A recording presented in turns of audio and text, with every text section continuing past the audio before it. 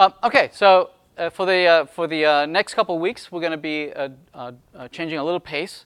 We're going to introduce a couple of several technologies that together are going to make up what is commonly referred to as the mean stack.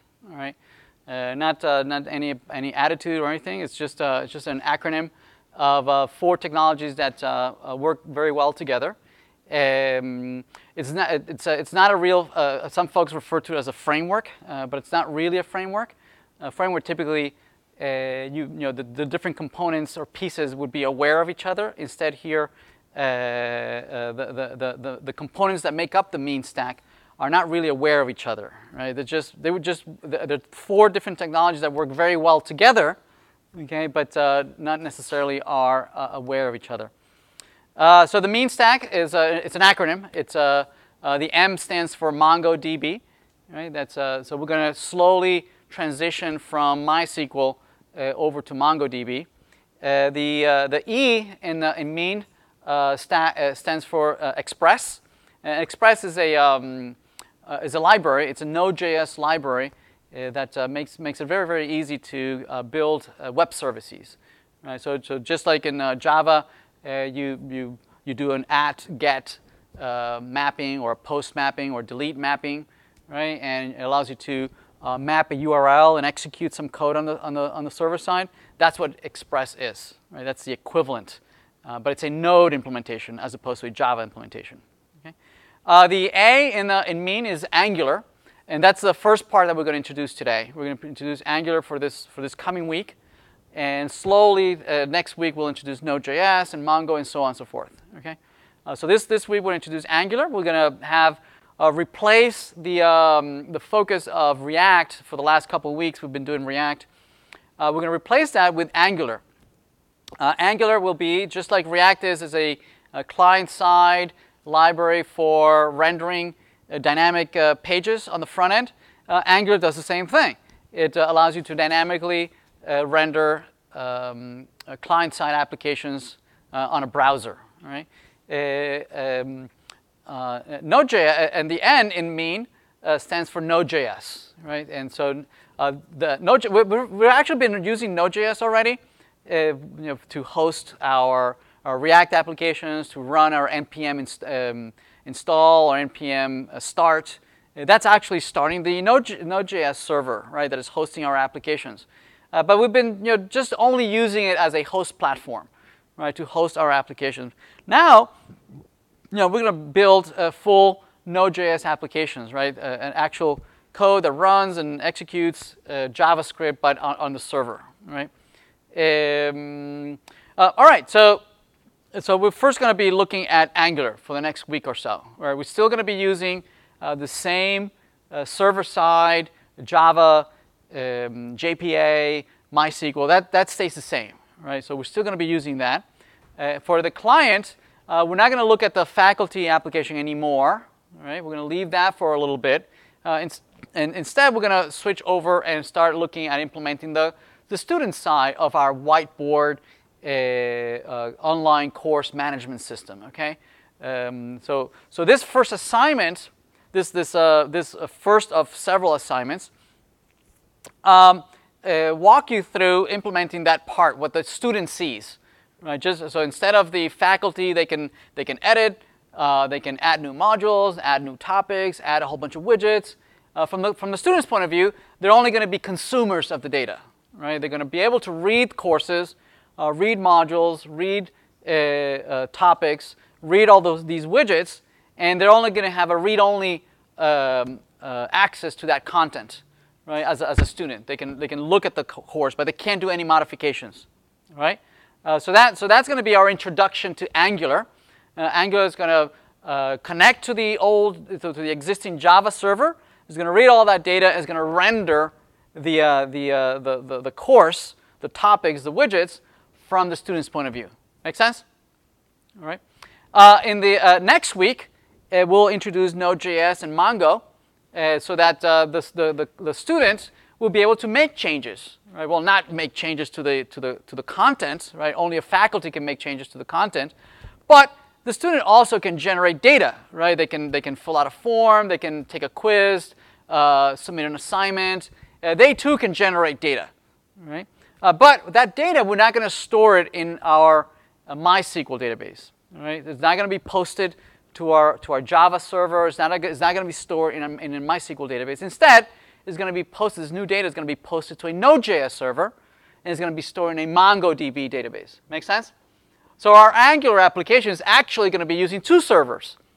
It's going to be using our Java server as a read-only, right, for rendering purposes, the content. Yes, right. It's not going to be posting anything, only a read-only, and we already have that, so we don't have to do anything, right? We already have a read a course. We already have that API. Yes, okay, from the previous assignments, we already have that.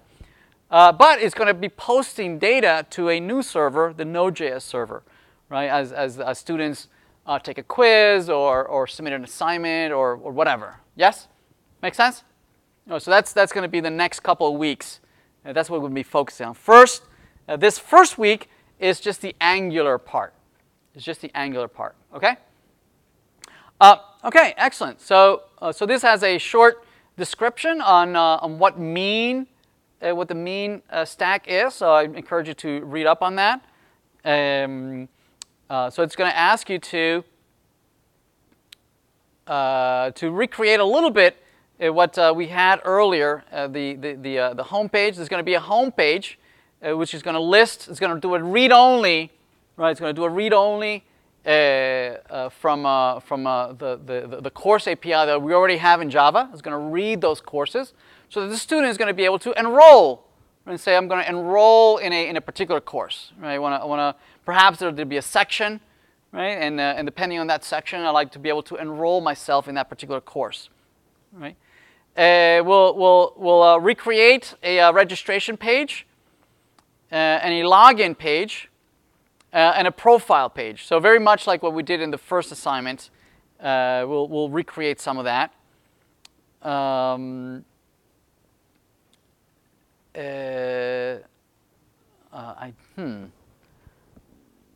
Create after remove section. Oh, okay, yes. We would like to be able to have the same admin page that we had earlier. We're going to be adding a couple things to that, right? We're going to be adding the capability of an admin user to look at the courses, right?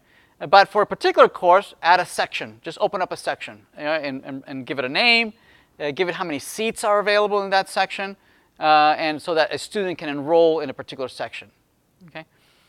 And then you implement a student section. A student section will be able to list all the students that enroll in that section. From the student's point of view, they'll be able to see, oh, these are all the sections I'm enrolled in. Okay, so if I log in in my profile page, I should be able to see which sections I'm enrolled in. Okay. The courses, modules, and lessons. So this is a read-only.